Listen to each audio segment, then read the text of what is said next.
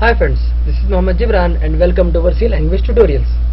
In this video, I will be explaining you about the functions. So, what are functions? Functions are basically a group of statements which perform a particular task.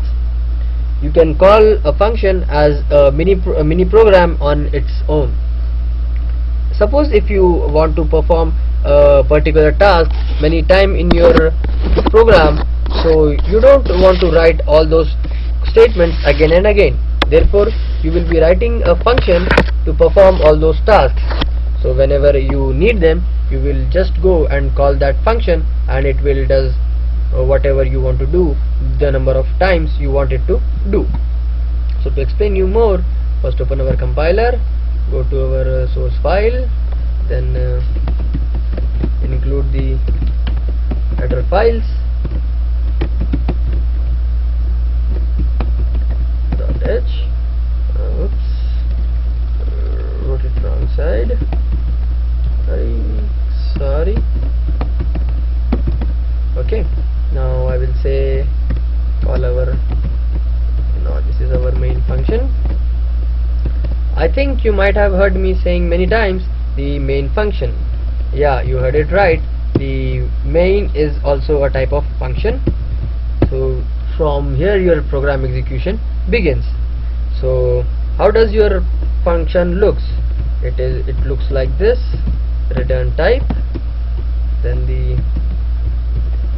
function name, then opening and closing parentheses. Between them you have arguments. Okay, so after that this is known as your header of your function, which has the return type, the function name, and the arguments if required. Okay, you can leave this part, but these parentheses are must. You have to give this parentheses. Then comes this braces, and between them you write your statements, whatever you want to write or whatever you want your function to perform. So this is how your function looks. This is the header and this is your body of your function. And return type means the value which your function will be returning after performing all those tasks. Suppose if your function is going to return an integer value, then it is going to it should be, the return type of this function should be int. If it is going to return a float value, then the return value should be float. If it is not going to return anything, you are just going to say void. That means it is not going to return anything. And you don't need to use these angle braces. Okay, you can remove them. You just have to write the name. Okay, this function name, you can write this function name whatever you like, but make sure this function name explains whatever you are doing inside this function, because it is easy to understand what your function is doing whenever you are writing a good and understandable name in your as your function name, because you don't want to check all this function again and again to see what that particular function is doing. So let me give this function as function 1, okay, or test fun 1. Okay, so this will be my test function 1. But for this demo, I will not be using any arguments. I will be simply using the void function. So I will remove all this, and in this function I will say printf test function 1 executed successfully. Okay, so this is what I'm going to print in this statement. Okay, then in my this function I will say test underscore fun1 semicolon, I will say get ch. Okay, so what I am doing over here is I am calling my function. Okay, or if you want you can remove this thing, but let me keep it to make it more easy to understand. What I am doing is I am defining my function before my main function.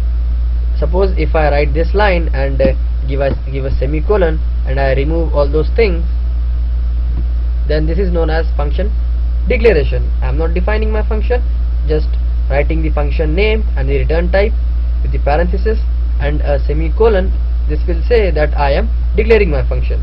But if I am writing all this, that means I am defining my function, then this is known as definition of a function. When you are defining your function, you don't need the semicolon, so you can remove it. But if you are not defining your function, you are just declaring it, so you have to add your function, add your semicolon over here, and if you are defining, you don't have to do that. Okay, so now let me write again.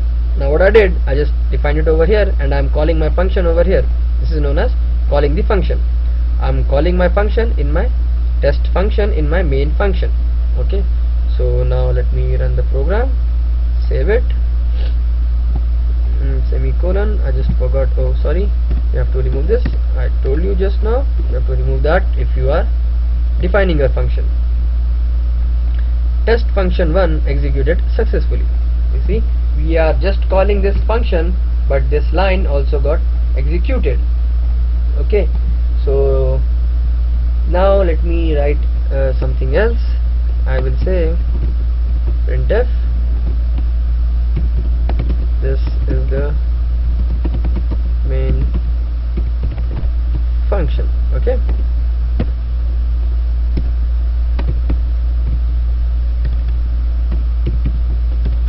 intf, sorry,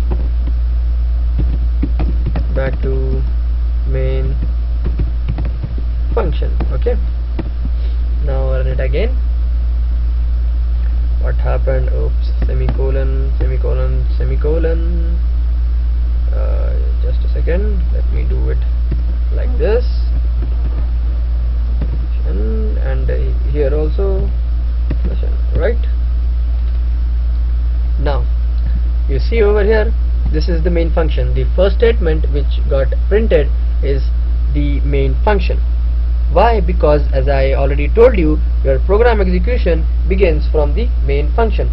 So when your program started executing, it came to your main function, it printed this line, and after printing this line, it came and so your compiler saw that you are calling a function with the name of test fun1.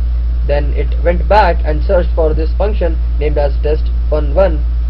Here it found that function, and then it displayed whatever was written in that function. After that, when this function was ended up or executing, it came back to the main function and it continued running it from this line. Okay, then it printed this line, you see, back to the main function. So this is how your function works. And suppose if you have one more function, you say void test fun2. Okay, now there is another function, say void fun2, and I am going to say that printf,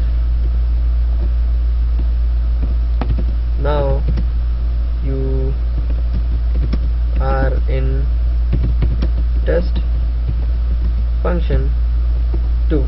Okay, now I will call this function here. Okay, I will say test underscore fun2 semicolon. So if you run this thing, I just forgot again session. Now run your thing again. Check this out. Again your program execution begins from your main function. Your first line will be, this is my main function. You can see this is my main function. After that you call your test1 function, and you go to the test1 function like this, and there you found test1 function executed successfully. Second line will be test function 1 executed successfully. After that, what you see is now you are in test function 2. How you went over there? Because after this line was printed, your compiler saw that you are calling one more function, that is test fun2, and it went back to call this function. Okay, so when he saw this function, he just went into it and it executed all what was written into it, and after it went, it came back to this function, and then it came over here, and then it came out of this function and then went to the main function to end this all. Let me make it more clear. Let me say what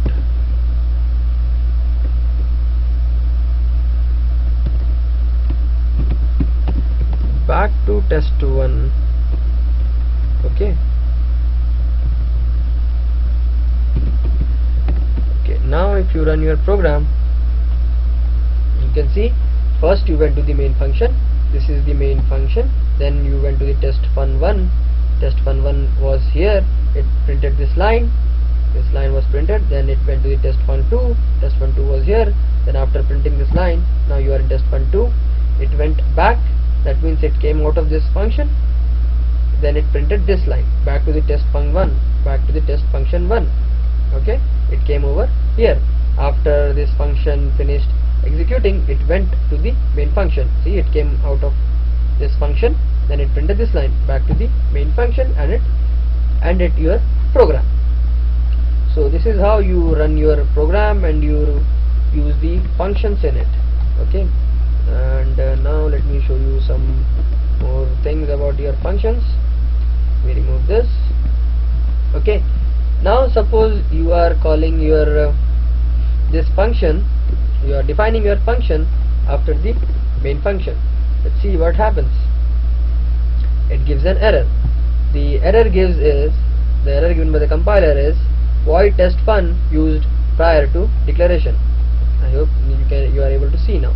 Void test1 used prior to declaration. What it says, when you double click it, it comes and says over here. What we are doing wrong over here is we are not declaring our function, we are directly defining our function and we are calling it over here, which is wrong because your compiler does not know what is test1. So for that, if you are defining your function after the main function, you have to define them once or declare them once. Void test1. Okay, now semicolon. You should give semicolon because you are not defining them, you are just declaring them. So now if you run it, your program runs fine. What happened was, when your compiler, after running all this bunch of header files and it came over here, it saw this line test1, but your compiler don't know what is the meaning of test1, what to do with this statement. So he prompted you an error, but according to you, you defined it, or what is according to you, the definition of your function, you defined it over here after the main function. But as you know, your compiler will compile line by line, so before going to this part, it gave you an error. So to remove that or to prevent such type of errors, you have to first tell your compiler that, buddy, there will be something known as test1 in your program, and this semicolon plays a very important role. Okay, if you give this semicolon will tell your compiler that there will be something known as test1 used in this program, whose definition will be given later on in this program. But for the time being, you just know that there will be something known as test1. If you don't give this, your compiler will prompt you an error. So it's very important to declare your functions before defining them, if you are not doing them before the main function. If you are writing them directly before the main function, then you don't need to define and declare them separately. Just do it like this and your function works. And now let's try to write a function which takes some arguments. Okay, now I will say printf enter first number. Again we are going to add two numbers. Okay, scanf %d, I'm going to store that in A. Okay, Let me just copy it, enter the second number, and I will store that in B. Now let me define integer a comma b. So here I am taking two numbers from the user, storing them in a and b, and now I'm going to pass them in my function a and b. Okay, so in my test fun1 I will receive two variables. I will say that I'm expecting two variables from the main function, and in that I will again say a comma b or d comma e. Better I'll say a comma b. I will explain you one more point. Then I will say a equals to x, then b equals to y. Then I will say printf the sum is %d a plus b. Okay, semicolon. Okay, now what I am doing is I am just displaying the sum. Now let's run it. This is the main function. Again, always right. Now this is the main function. Enter the first number, let me say 2, second number 3. The sum is 5. Back to main function. Okay, so what happened is, in my main function I took the values of a and b, then I passed those value into my test fun1. How? I said a and b, I want to pass a and b. Then in my test function I expected two value from the main function, which I got. So my a value was given to my integer x, and then my b value, or the second value, was given to my variable y. Okay, so after that these values were again passed to a and b. My a value was again passed to x value, which was came from a, had passed to a, then my y's value has been passed to b. You might question that we are declaring twice the variable a and b, and your compiler is not giving you an error. The reason is the scope of these variables are only inside this main function. You can use them, or if you want to use them, these variables a and b, you again have to declare them. That's why I have to declare them, or if I want I can use other variables also, but to explain you the scope I have to use them. Then I added to the two numbers, that's a and b, the value in a and the value in b. Then I displayed it over here, and then I return back. So what happened in this program? First value is 4, second value is 6, the sum is 10, back to main function. So this is how you can write your functions again and again. Or suppose if you want to do this task again, you can just copy and paste it over here, and you can do it again. Let me just add one more statement. Printf /n test function. Okay, so now I'm calling my function two times. First time over here, and the second time after the back to main function. Okay, now let me run it. First value say 3, second value 7. Test function, the sum is 10, back to main function. Again we went to the test function, the sum is 10. So you see, you called your function twice. You don't have to write all this thing again to add those thing again. What you did, you just call that function again to do all that stuff whatever you wanted to do. And now that was it for the functions. I hope you understood the video, and thanks for watching it.